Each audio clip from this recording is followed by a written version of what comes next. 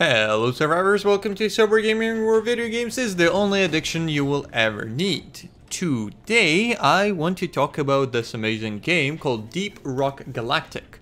So this is going to be a little bit over a review. I'm not gonna use the script. Well, I'm gonna use like bullet points, but not the script, and see how it goes. So, Deep Rock Galactic. So, the basic premise of the game, you are playing one of the four dwarfs, and you're working for the company that sends you to a planet where you need to do a couple of different missions. Mainly, those missions gonna be collect some resources.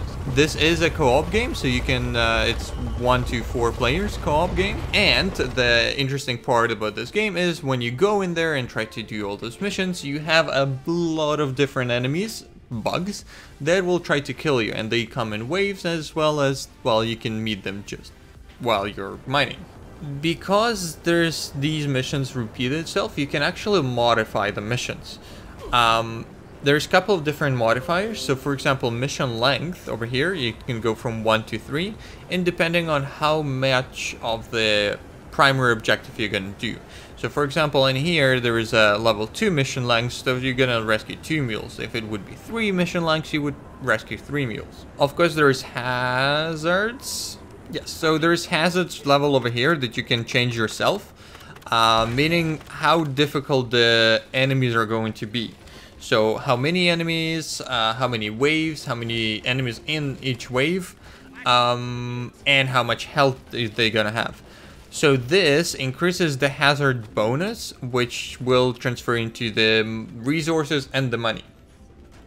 Then there is cave complexity, so how difficult is the terrain. A lot of the resources that you need to mine on the cave complexity are going to be, for example, on the ceiling, or there's going to be very hard to get through because the caves are going to be like huge, not just the small tunnels.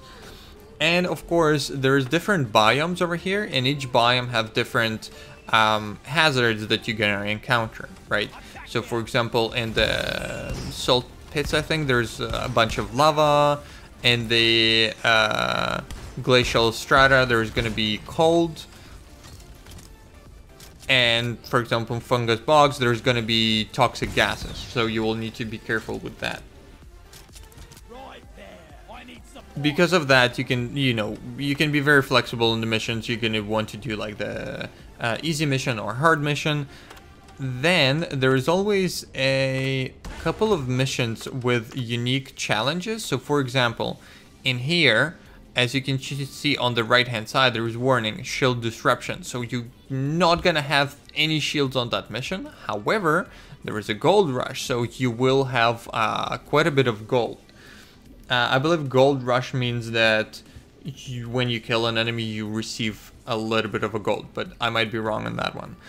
So, and for example, in here, gold rush again. So there is quite a few like challenges, or either good parts of the mission or bad part of the mission, depending on how well what you're gonna get. So critical weakness, that in this mission you're gonna deal increased damage to the critical spots on every single bug. Because game is co-op, when you go to the highest difficulty, so you have the 3 mission lengths, you have the cave complexity, and you have, for example, work environment is lethal or extreme, it gets pretty tough. You will need to have a very, very good team to actually, well, succeed, because you're gonna work as a team, and there's gonna be a lot of things that, well, require teamwork. So, because the missions are getting very tough, you will have to choose out of 4 dwarves. So the first one, Angie, my main, Angie does have a lot of utility. So every single dwarf is going to have the primary weapon, secondary weapon, some kind of a unique weapon to his class, utility, grenade, armor, pickaxe, and flares.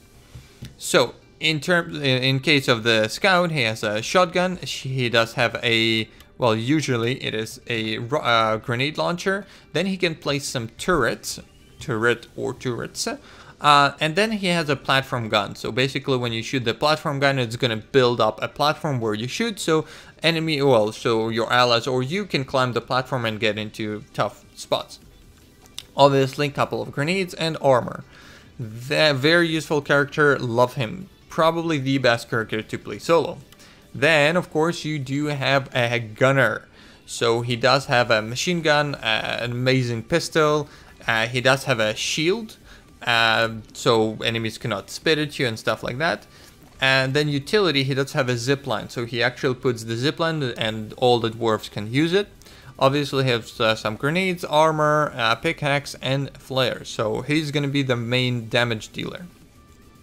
He's going to be amazing in those elimination missions. Next we have a scout, the most mobile dwarf out of them all. He does have a machine gun, a double barrel shotgun, flare gun. So his utility item is actually he can shoot out flares that's going to stick to walls and stay there for quite a few seconds, like I think 30-45 seconds. So very useful in those very cave complex missions where you need some lighting on the ceiling, so you have to have him. And of course he has grappling hook, so he can grapple to the surfaces and actually fly there. Grenade, obviously pickaxe, flares, armor, grenade. Done with that. So, and the last one is the driller. So the driller is kind of unique because he has a flamethrower, so he is very good against crowds. He also has a small pistol. He does have cluster charge, so these are the C4 that he can place and detonate. But his utility item is actually those two drills. So after you collect all the resources, you need to get out, right? You need to get into the spot where they're gonna send you a rocket that you need to climb on and get away. In most cases, you need to go all the way back through all the cave complexity, but if you have this driller, you can just drill straight to the rocket, if he's good, and, well, save some time. So, amazing. He does have axes. This one is the new ones. I think he throws them and they explode. Not sure though. Obviously pickaxe, flares, and armor. Whew. So every single dwarf has a lot of upgrades. A lot of upgrades. So every single weapon has, well, different upgrades, and they're very different in terms of your gameplay, how you want to play it, depending on mission you're doing, and so on. Obviously, you want them all to increase your, well, strength. However, if you're not playing a character, you can only, like, as soon as you start playing a character, you can only do like 2 upgrades, but the more you play him, the more it's gonna unlock. So for example, I haven't played Heavy Gunner much, that's why I didn't level up him to level 8, so I cannot use these upgrades. Of course, there's not only the weapon upgrades, but you can do the utility upgrades, you can buy different grenades, you can increase your armor stats, obviously some very helpful stuff for your pickaxe and the flares. But that's not all. Obviously you can change the different builds depending on what mission you're doing, so that is very useful, or what like team comp you're doing. But there's also a perks right here. So by completing some milestones, you will get these stars, right? So for example, complete 10 egg hunt missions, right? I have 8 out of 10. As soon as I complete 2 more, I'm gonna get 2 stars. With those stars, you can actually buy these upgrades that you can put, these perks. You can buy these perks that you can put on every single dwarf. So for example, you now deposit valuables into an mule and drop pot 20% faster, or you revive the teammates faster, or you can carry more, you get more health from the red sugar. Stuff like that. And then there's different levels and so on and so on. Very useful. And the coolest part is that you can upgrade them right over here. And then you do need to increase the level of your dwarf in order to unlock all the slots. And the one thing I forgot to mention is that you do have different types of weapons. So for example, I just unlocked this cannon, breach cutter, deals a shit tons of damage instead of my grenade launcher. Love it. In order to do that, you do have these assignments. So these ones are quests. So in order to unlock the new weapon, you need to do a quest, and it's gonna have 3 different missions that you need to do in order to unlock. Basically, you're getting a new license for your weapon, which is amazing. A lot of progression. There's obviously missions for promotion. For example, if you've played the drill quite a bit and you already leveled him up to level 25, which is maximum, you can promote him. To my understanding, because I haven't done that, to my understanding, you will unlock this perk. So you will have another slot for one of the perks, which is amazing. So as you can see, there's a lot of progression in this mission, in this game. Weapon upgrades, perks upgrades, different weapons and stuff like that. And you can do, well, 4 dwarves, so you have a lot of shit to do. When you try to upgrade stuff, you will need to spend money that you earn on the mission, but you will also need to spend resources. So when you go into the mission, right here, you're obviously gonna do the main objectives and stuff like that. But while you're doing all that objective, there is 2 types of resources in every single mission that you can mine for yourself for the upgrade. So in this mission, for example, on the left hand side, there's Magnite and Humanite, whatever. So you can mine those resources just for those upgrades. Obviously, different biomes have different resources that you can mine. And you will need a lot of it, because to upgrade 4 dwarves, well, it takes a while. I have like 60 hours in this game, and I only leveled up 2 dwarves. Not to max, but 2 dwarves. And there's 4, so there's quite a bit. Then, when you upgrade everything, you can spend those resources for cosmetics, and it's amazing. So as you can see, there is hats, there is beards, there is armor, there is different face masks, well, face colors, which is odd, but okay.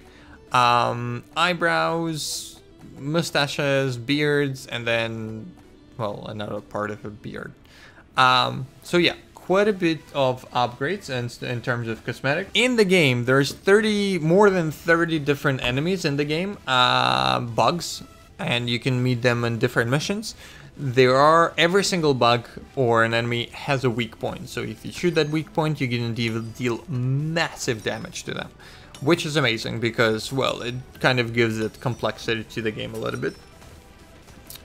You will need different equipment and different loadout depending on the mission, depending on the biome, depending on the objective, which is cool, as well as the different comp for the objective. For example, if the cave complexity is very, very, very tough, I would rather have 2 scouts and 2 engineers because they work well together. The engineer puts the platform, and the scouts just jump on the platform instead of, you know, climbing or spending way too much platforms.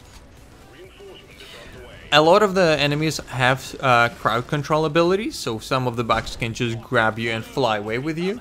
At what point you will need your team to survive. For example, the most annoying enemy is cave leeches. If you remember Half-Life, there's going to be a bug on the top of the ceiling that's going to grab you and suck you in and kill you. While he's killing you, someone will need to actually shoot him or kill him before he gets you, because, well, obviously you can't. All good playing with a team, amazing. As I said, you will have to have a very good team comp and very good communication to succeed in the most difficult missions. However, if you don't have friends like I do, you can play alone. The developers are an amazing group of people that actually made it possible to play alone, but not alone. So you do have this little drone called Bosco. This little drone will escort you while you're playing alone. He can mine, he can shoot, he can revive you. You can actually tell him what to mine, where to look, what to put his light on, or what enemy to attack. The best part is you can actually upgrade him as well, so he gets stronger and stronger. You can put rockets on him, and you can just say to him, hey, shoot that enemy with rockets, and he will do that. He's an amazing buddy. excellent strategy on developers team to make yourself a small buddy that actually helps you, and he's incredibly useful and can be very powerful. Also, of course, have an amazing AI. In terms of developers, I haven't played this game in a couple of months, and a lot of things changed. So we do have now this bar where you can drink some beer. They started to add quite a few different things. So for example, now when you mine, right, you could always hit the small box with a pickaxe and not to waste ammo. But now you can actually do a power attack that's going to deal quite a bit of damage, which is amazing. They added it quite recently. So the developers actually are amazing because they kind of do those updates and those little tweaks that are incredibly helpful and makes this game much better. Right now, you can buy this game, I think, for about 30 bucks.